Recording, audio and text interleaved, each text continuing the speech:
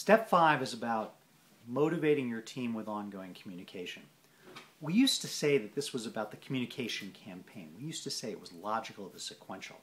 We used to think you could seed your message, launch your message, cascade your message, and then reinforce it and drive it, and eventually institutionalize it. The world kind of changed on us. Don't believe me? Go ask any of the leaders in the Middle East who have seen their world crumbled through the use of social media. Social media changes everything. And the big thing it changes is you can't control your message beyond day one. You can't control it, but you can influence it.